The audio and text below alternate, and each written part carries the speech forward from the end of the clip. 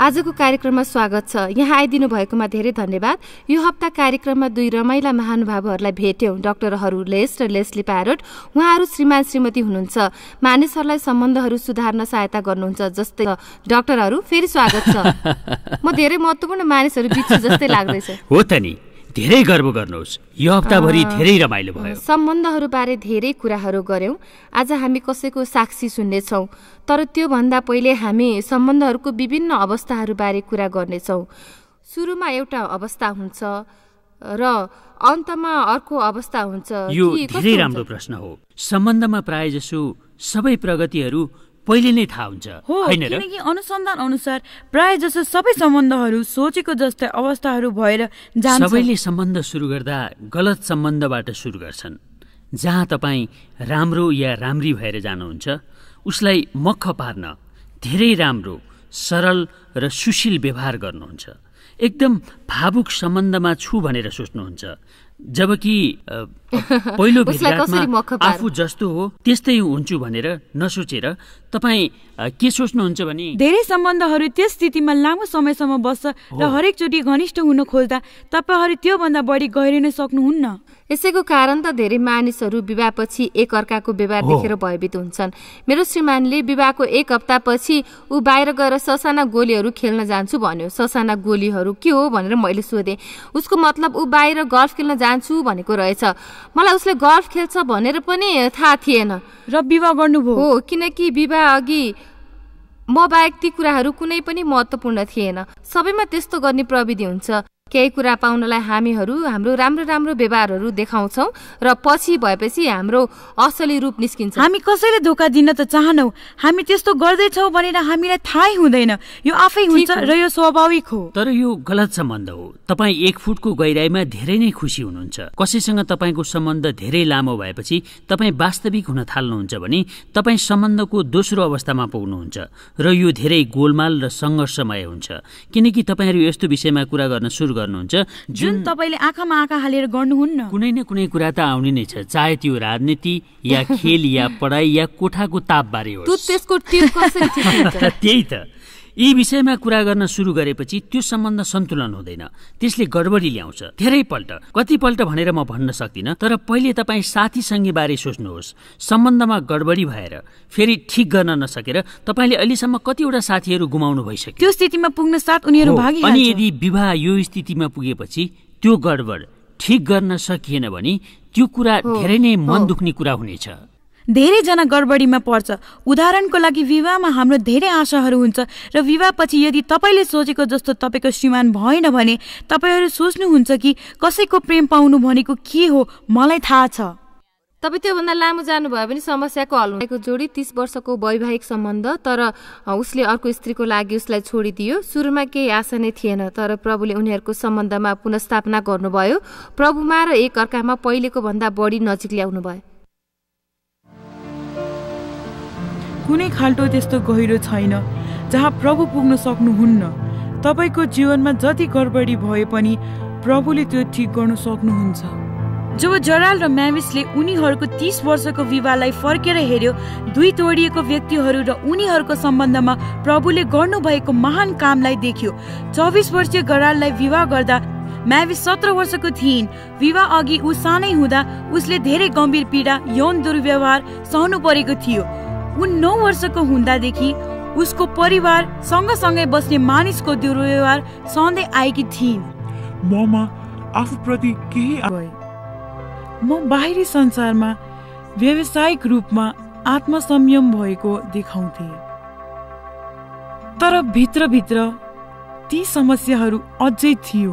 म धेरै नियन्त्रित थिएँ। जरालको आफ्नै समस्याहरू थियो। कडा व्यक्तित्व भएका आमा र हजुरआमासँग हुर्केको जरालले अब कुनै स्त्रीले उसलाई नियन्त्रणमा गर्ने छैन भनेर प्रतिज्ञा गरेको थियो। यस्तो समय पनि आयो जब मैले जे भने पनि म सुन्दैन थिएँ। उसले कालोलाई कालो भन्यो भने मैले सेतो भन्थेँ। उनले यता जाऊ भन्दा म उता जान्थेँ।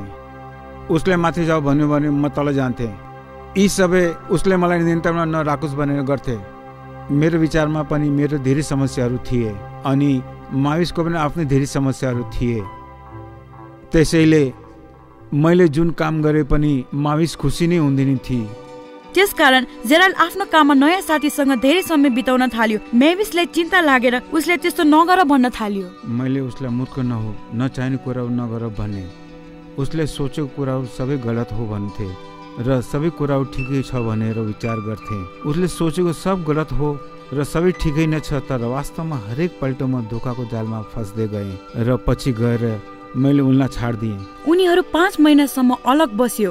मेविसले सहनु परेको सबैभन्दा गाह्रो कुरा त्यही थियो। मैले त्यो शब्द चलाउन सक्छु भने त्यो नर्क थियो, भयानक थियो, सहनै नसक्ने कष्ट थियो।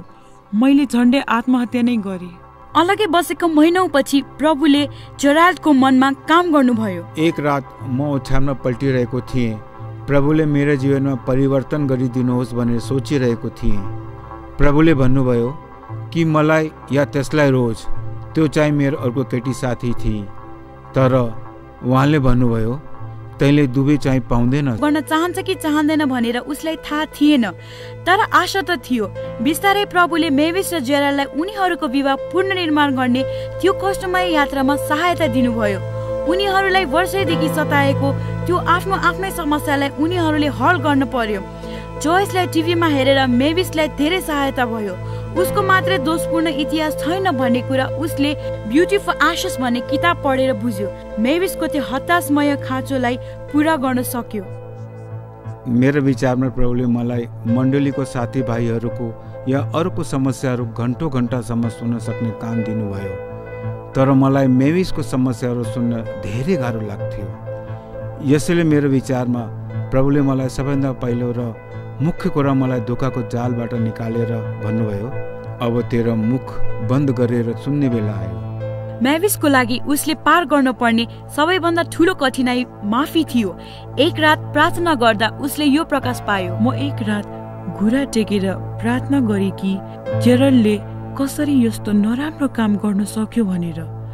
अनि मलाई प्रभुले नम्र साथ भन्नुभयो, जेराल्डले जे गर्यो तिमीले पनि त्यस्तो गर्न सक्दैनौ, किन सोध्छौ त? यो कुराले मलाई मन त दुख्यो। प्रभु तपाईले के भन्दै हुनुहुन्छ सोधे भने तिमीले के गर्न सक्छौ म देखाउँछु भने जस्तै लाग्यो। यो जोडी फेरि मिलेर बसेको 2 वर्ष हुन लाग्यो र पहिलेको भन्दा उनीहरूको सम्बन्ध अहिले प्रगाढ छ। उनीहरूको प्रभुमा विश्वास र विश्वास योग्यता उनीहरूको जीवनमा साक्षी छ। हामीहरू अहिले सँगै समय बिताउँछौँ, नयाँ कुराहरू पत्ता लगाउँदैछौँ र एक अर्काको कुरा सुन्दै समय बिताउँछौँ। यो रमाइलो छ।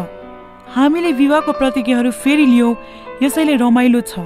हामीहरू आजकल एक अर्कालाई हृदयदेखि म तिमीलाई प्रेम गर्छु भन्छौँ, एक अर्कालाई हृदयदेखि मलाई माफ गर भन्छौँ र हामीलाई एक अर्कालाई हृदयदेखि क्षमा दिन पनि आउँछ।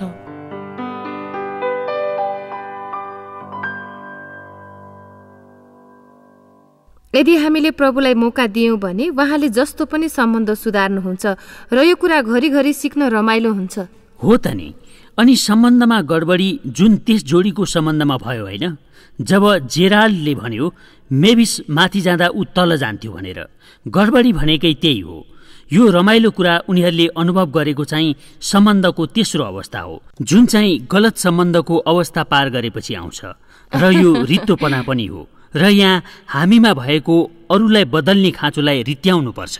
अरूले आफू जस्तो बनाउने वा आफूले भने जस्तो बनाउने जबरजस्त त सक्दिन, तिमी पनि सक्दैन होला। मेरो विचारमा हामीमा पवित्र आत्माको शक्ति हुनुपर्छ, जसद्वारा हामीमा भएको अरूलाई बदल्ने खाँचोहरू हामी रित्याउन सक्छौँ। र जब हामी सो गर्छौँ, हामी सम्बन्धको अन्तिम अवस्थाको पुल बनाउन थाल्छौँ, जसलाई आफ्नो बनाउने हाम्रो ठुलो इच्छा हुन्छ। र त्यो अब 1 फुटको गहिरो गलत सम्बन्ध हुँदैन, त्यो अब समुद्र जस्तो गहिरो असल सम्बन्ध हुन्छ। र त्यस्तो सम्बन्धमा हाम्रो जीवन धेरै राम्रो र सुखमय हुन पुग्छ। त्यो जस्तो सुरक्षित ठाउँ संसारमा अरू कुनै छैन। उनीहरूले भनेको जस्तै मैले क्षमा पाएको छु। अहिले म हृदयबाट म तिमीलाई प्रेम गर्छु भन्न सक्छु। साँच्चीकै उसले भन्यो, साँच्चीकै। र लभ टकमा पनि त्यस्तै हुन्छ। तपाईँ दिमागमा के छ सो कुरा हृदयदेखि बोल्न सुरु गर्नुहुन्छ र तपाईँलाई थाहा छ कि तपाईँले बुझ्नुहुन्छ भनेर। त्यसो भए अवस्थाहरू पहिलो चाहिँ के हो रे? हो, गलत सम्बन्ध। गलत सम्बन्ध तब जीवनमा गडबड हुन्छ किनकि तपाईँ इमान्दार हुन थाल्नुहुन्छ र तपाईँलाई मन नपर्ने कुराहरूलाई मन पर्दैन भन्नुहुन्छ। यो साँचो हो। अनि त्यसपछि तपाईँ रित्तोपनामा पुग्नुहुन्छ।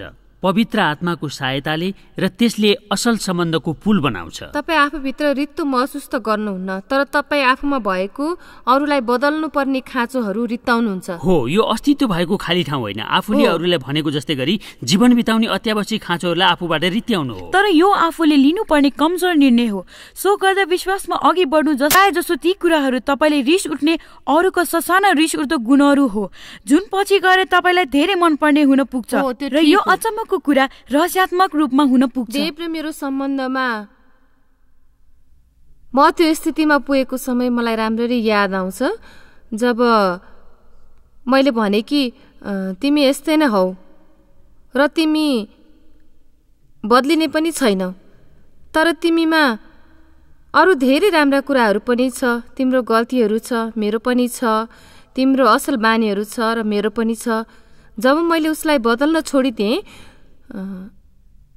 तब तपाईँलाई त्यो व्यक्ति धेरै मन पर्न थाल्छ, किनकि तपाईँ त्यति बेला के गल्ती छ भन्नेमा होइन, तर के सही छ भन्ने कुरामा बढी ध्यान दिइरहनुहुन्छ।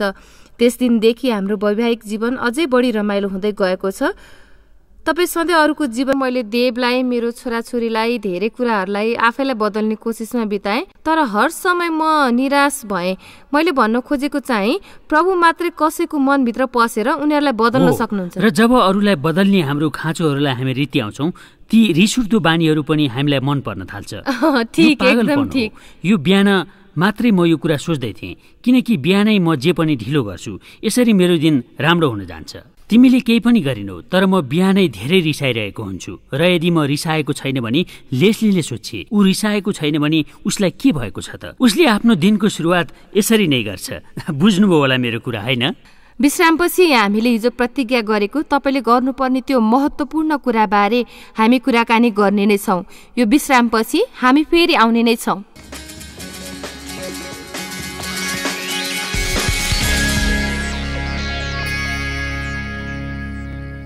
फेरि स्वागत छ। हाम्रो पाहुनाहरूसँग धेरै रमाइलो भइरहेको छ र त्यो महत्त्वपूर्ण कुराकानी भनेको के हो सो जान्न धेरै नै उत्सुक छौँ। यो त भयानक कुरा भयो। हामीले संचारलाई विशेष ध्यानमा राखेर नै यो किताब लभ टक हामीले लेखेका हौँ। यसैले हामी राम्रो कुराकानी कसरी गर्न सक्छौँ, कहिले नबोल्नु पर्ने बारे पनि एउटै छुट्टै पाठ यस किताबमा छ। संसारको किताबमा एउटा अचम्मको कुरा।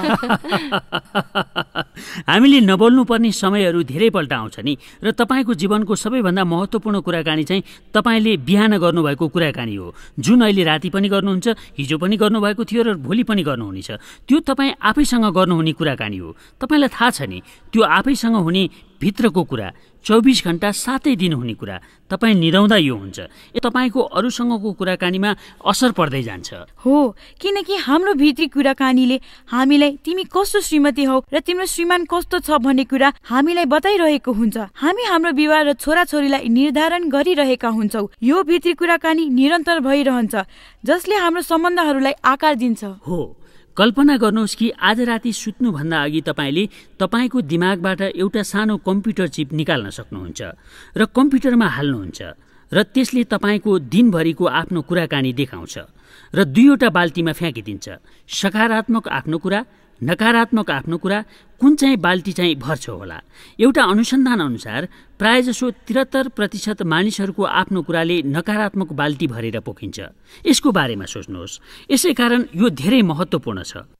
जब हामी हाम्रो जीवनको सेवकाई के हो भनेर बुझ्न थाल्छौँ कि प्रभुले तपाईँलाई प्रेम गर्नुहुन्छ, तपाईँको इतिहास या यात्रा जे भए पनि तपाईँ प्रभुको सन्तान हुनुहुन्छ, र जब तपाईँ यो कुरा आफ्नो आत्मामा पस्न दिनुहुन्छ र आफ्नो हृदयमा महसुस गर्न थाल्नुहुन्छ, तपाईँको आफ्नो कुरा बदलिन थाल्छ, र जब यो हुन्छ तपाईँको जीवनको अरूसँगको कुराकानी पनि बदलिन्छ। मैले वर्षौँ अघि थाहा पाएको कुरा जुन म अर्कै तरिकाले तपाईँहरू समक्ष बाँड्न चाहन्छु, तर यो कुरामा पनि त्यही सिद्धान्त जोडेको छ कि मैले प्रेमको विषयमा, आत्माको फलहरूमा र प्रेमको हिँडाइको विषयमा वचनहरू सुन्न थालेँ र मलाई पनि प्रेममा हिँड्न मन लाग्यो, तर मैले सक्दै सकिनँ। मलाई सबैले गिल्ला गर्न थाल्यो र मैले समस्या के हो भनेर सोचेँ। म हरेक बिहान पलङमा बसेर राम्रो हुन्छु भनेर योजना बनाउँथेँ र मेरो भुइँमा खुट्टा पुग्नुभन्दा अघि नै मलाई कसैसँग रिस उठिसकेको हुन्थ्यो। तर प्रभुले मलाई अन्तमा देखाउनु भयो कि जबसम्म आफूसँग ठिक हुँदिनँ म अरूसँग ठिक हुन सक्दिनँ भनेर। तपाईँको आफैसँग राम्रो सम्बन्ध छैन भने तपाईँको अरूसँग पनि सम्बन्ध राम्रो हुन सक्दैन, किनकि तपाईसँग नभएको कुरा तपाईँ अरूलाई कहाँ दिन सक्नुहुन्छ? आफूसँग छैन भने अरूलाई कसरी दिनुहुन्छ? सन्त अगस्टिनले भनेको जस्तै संसारमा मलाई मात्रै प्रेम गर्नुपर्छ, जस्तै गरी प्रभुले मलाई प्रेम गर्नुहुन्छ। जब हामी हाम्रो जीवनमा प्रभुको उद्देश्य बुझ्छौँ, स्वीकृतिको लत जस्तै नै हो। धेरै मानिसहरू जो हाम्रो सल्लाह दिने कार्यालयमा आउँछन्, उनीहरू सबैजना अरूलाई खुसी पार्नुपर्ने रोगले सताएका हुन्छन् र आफ्नो जीवन अरूको लागि जिउँछन्। उनीहरू आफैसँग र उनीहरूको जीवनमा प्रभुको उद्देश्यसँग साँचो हुँदैनन्, यसैले उनीहरूको आफ्नो कुरा नकारात्मक हुन्छ। उनीहरू आफैलाई छक्याउँछन्। अब उसो प्रभुमा हुनेहरूलाई दण्डको आज्ञा छैन भन्ने कुरा उनीहरू बुझ्दैनन्। जब तपाईँ सुरु गर्नुहुन्छ, त्यो फेरि हामी प्रभुको प्रेम उहाँको छोराछोरी भएर स्वीकार्छौँ भन्ने कुरामा नै फर्केर आउँछ र यो कुराले तपाईँको भित्रको कुराकानीलाई बदल्न थाल्छ। यो शक्तिशाली छ र यसले आफ्नो भित्री कुराकानी मात्र होइन, तर हामीले प्रेम गर्ने अरूसँगको कुराकानी पनि बदल्न थाल्छ। हामी उनीहरूको बारेमा के सोच्छौँ सबै बदल्न थाल्छ। ससाना कुराहरू पनि, जस्तै मेरो बुबाले सधैँ मेरो आमाको लागि गाडीको ढोका खोलिदिन्थ्यो, अनि त्यो ऊ र उसको आमा जबसम्म उसको बुवा त्यहाँ आएर ढोका खोल्दैन थियो उनीहरू पर्खिरहन्थे। मेरो घरमा त कहिले यस्तो भएन। तपाईँ गाडीबाट निस्केर हिँडिहाल्नुहुन्छ हो। हाम्रो पहिलो 2-3 भेटघाटमा हामी रेस्टुरेन्टमा खाना खान जान्थ्यौँ। म पुगिसकेको हुन्थेँ अनि लेस्ली खै भनेर खोज्दाखेरि ऊ गाडीमा बसिरहेकी हुन्थे। मेरो बुवाले भन्नुहुन्थ्यो, ती ससाना कुराहरूमा हामीले वास्ता गर्नु हुँदैन र समय खेर फाल्नु हुँदैन। हामी सबै त्यस्तै हुन्छौँ। यदि उसले त्यस्तो गरेन भने म भित्र आफूसँग कुरा गर्न थालिहाल्छु कि यदि उसले मलाई साँच्चीकै प्रेम गर्छ भने उसले यस्ता ससाना खुसी पार्ने कुराहरू गरिहाल्छ नि भनेर। हाम्रो भित्री आशाहरूले गर्दा हामी भुइँचालोहरू ल्याउन सक्छौँ। त्यसो भए तपाईँ अहिले गाडीको ढोका खोलिदिनुहुन्छ कि अझै आफै निस्केर हिँड्नुहुन्छ? अब त म उसले ढोका खोलिदिन्छ भनेर पर्खिरहँदिन। ती आशाहरू अब सबै मरिसके। अब त हाम्रो विवाह भएको पनि 21 वर्ष भइसक्यो नि। आशाहरूको कुरा गर्दा यसको कारण त सम्बन्धहरूमा हामीले कल्पना नगरेका समस्याहरू आउँछ, किनकि अरूले हामीले आशा गरेको जस्तै गरिदियोस् भनेर सोच्छौँ, जबकि उनीहरूलाई सो कुरा थाहा पनि हुँदैन। यो चाहिँ किन यस्तो गर्दैन, त्यस्तो किन नगरेको, त्यो महत्त्वपूर्ण थियो भनी मलाई किन नभनेको, तर हामी भिन्दै छौँ भन्ने कुरा हामीलाई थाहै हुँदैन। मेरो विचारमा जो मानिसहरू अरूसँग मिल्न सक्दैनन् उनीहरूले नै धेरै मानिसहरूको मन दुखाउँछन्, तर सबैजना त्यस्तो हुँदैनन्। उनीहरू बिहान उठ्न पुग्छ। हामी भिन्दै घरहरूमा हुर्केकाले हाम्रो जीवनशैली पनि भिन्दै हुन्छ। तपाईँको सम्बन्धहरूको विद्यालय नै तपाईँ हुर्किनु भएको घर र त्यहाँ सिक्नु भएको पाठहरू हो। तपाईँ फेरि बालक भएर तपाईँ हुर्किनु भएको घरमा जानुभयो भने तपाईँले गर्नुभएको कुराकानीहरू, त्यस घरको विभिन्न ठाउँमा गर्नुभएको कुराकानीहरू तपाईँलाई याद आउनेछ। म मेरो विद्यालयको विद्यार्थीहरूलाई पनि यही कुरा भन्छु कि यदि यस्तो गर्नुभयो भने तपाईँ सानो हुँदा गर्नुभएको कुराकानीहरू, खेलेका खेलहरू, जितेका पुरस्कारहरू, यी सबै कुराहरू तपाईँलाई याद आउँछ। घरको कुनामा राखेका ती बाकसहरू तपाईँलाई याद आउँछ र जब तपाईँ त्यो बाकस खोलेर हेर्नुहुन्छ, तपाईँ बढ्दै जाँदा तपाईँले सिक्नु भएको काम लाग्ने र नलाग्ने सम्बन्धहरूको पाठ तपाईँले भेट्टाउनुहुनेछ। ती पाठहरू कल्पना गर्नुहोस् त, कतिजनाले त उनीहरू घरमा अरूलाई दोष लगाउने वा नलगाउने कुराहरू, यस्ता भावनाहरूबारे पाठहरू भेटाउनु। कि त पुरुषहरू कहिले रुनु हुँदैन भन्ने व्यक्ति वास्तवमा परिवार भनेको यही हो। यसैले तपाईँ हुर्किनु भएको र तपाईँलाई निर्माण गरेको घरको ठुलो कुरा गर्नु गाह्रो छ। कसरी तपाईँको आफ्नो कुरा निर्माण भयो, किनकि यी कुराहरू तपाईँको घरबाट नै सुरु हुन्छ। यो त तपाईँको दिमागमा सानो चक्काहरू बज्न बन्द भएको जस्तै हो। मैले यो कुरा थाहा पाएँ कि तपाईँ गलत तरिकाले बढ्नुभयो भने गलत तरिकाले नै हुर्किनुहुन्छ। यो कुराले मेरो दर्शकहरूलाई हौसला दिन्छ होला र यसको असर तपाईँको व्यक्तित्वमा अनुभव गर्नुहुनेछ। तर म अहिले परिस्थितिहरूसँग छिट्टै प्रतिक्रिया देखाउँदिनँ, किनकि अहिले म किन यस्तो भएको, उस्तो किन नभएको, म यो कुराहरू महसुस किन गर्छु या गर्दिन भन्ने कुराहरू परमेश्वरको वचनको अध्ययन मार्फत बुझ्दैछु। यसैले छिट्टै प्रतिक्रिया देखाउन म ढिलो छु र मेरो विगतको दिनहरूमा प्रतिक्रिया देखाउनु भन्दा म अहिले परमेश्वरको वचन अनुसार चल्न मलाई धेरै नै सजिलो लाग्छ। यसैले तपाईँहरू यो कुरा बुझ्नुहोस् कि तपाईँहरू जस्तै तरिकाले हुर्के पनि तपाईँहरू बदल्न सक्नुहुन्छ। अहिले पनि अबेर भएको छैन। तपाईँहरूले अहिले पनि सम्बन्धहरू राम्रो बनाउन सक्नुहुन्छ। सबै कुरा ठिकठाक भएको वातावरणमा हुर्केकोहरूलाई जस्तो यो गर्न तपाईँलाई सजिलो नहोला। मेरो त्यस्तो एउटा साथी छ, ऊ धेरै नै राम्रो वातावरणमा हुर्केकी छिन्। हुन्छ नि, धेरै राम्रो आमा, धेरै राम्रो बुवा, सबै कुरा धेरै धेरै राम्रो, धेरै नै राम्रो। तर मेरो इतिहास त भयानक थियो। तर ऊ र म धेरै मिल्ने साथीहरू हौँ। हामीहरूको बीचको भिन्नताहरू अचम्मको छ। ऊ सबैलाई धेरै विश्वास गर्छ, म चाहिँ धेरै शङ्कालु छु। ऊ सबैलाई नसोचिकन धेरै विश्वास गर्छ। उनले कहिलेकाहीँ यति धेरै विश्वास गर्छिन् कि कहिलेकाहीँ त मैले नै उसलाई यस्तो हुनु हुँदैन भन्छु। यस्तो मानिसहरूसँग मिल्न धेरै रमाइलो हुन्छ, किनकि उनीहरूबाट धेरै कुराहरू सिक्न पाइन्छ। र यस्ता कुराहरूलाई तपाईँ धेरै मान्यता दिनुहुन्छ। हामीले अघि भेटेको ती जोडी, उनीहरूको सम्बन्धमा कति गडबडीहरू आयो, माथि तल भयो, तर त्यहाँबाट उनीहरू अहिले पार भइसक्यो। यसैले अहिले उनीहरू एक अर्काको महत्व के रहेछ भन्ने कुरा यो सत्य हो कि तपाईँहरू ती गाह्रो समय भएर जानुहुन्छ र एक अर्काको महत्व तपाईँले बुझ्नुहुन्छ। तपाईँहरू यस कार्यक्रममा आइदिनु भयो, मलाई धेरै खुसी लाग्यो। अझै अरू 5-6 दिन भएको भए पनि हुन्थ्यो। तपाईँहरूको समयको लागि धेरै धेरै धन्यवाद। र तपाईँहरू फेरि मेरो कार्यक्रममा आउनुहुनेछ। हामी तपाईँहरूलाई मेरो 4 भागको पाठ इम्प्रुभिङ रिलेसनसिप भन्ने आज दिन चाहन्छौँ र यसको साथमा हामीले 4 दिनदेखि कुरा गर्दै गरेको लेस र लेस्लीको किताब लभ टक पनि थप उपहारको साथमा पाउनुहुनेछ। हामी तपाईँलाई प्रेम गर्छौं र तपाईँको जीवनमा प्रभुको ठूलो ठूलो योजना छ भन्ने कुरालाई विश्वास गर्छौं। यसै कारण तपाईँ प्रभुको इच्छा अनुसार जीवन बिताउनुहोस्। कार्यक्रम हेर्दै गर्नुहोस्। जोइस मायर सेवकाईले तपाईहरू एक जनालाई धेरै धेरै प्रेम गर्दछ। हाम्रो साथीहरू र साझेदारहरूलाई यस संसारभरि पुग्ने सेवकाईलाई सहायता गरिदिनु भएको लागि धेरै धेरै धन्यवाद। हामी सबै मिलेर भोकाएकाहरूलाई खाना, गरिबहरूलाई लुगा र संसारभरि वचन फैलाउन सफल भएका छौँ। तपाईहरूको प्रार्थना विषय पठाउन, हाम्रो साधनहरू बारे र जोइसको सभाको समय तालिका थाहा पाउन हाम्रो साझेदार हुन jmmindia.org मा सम्पर्क राख्नुहोस् र संसारभरि प्रभुको प्रेम फैलाउन सहायता गर्नुहोस्।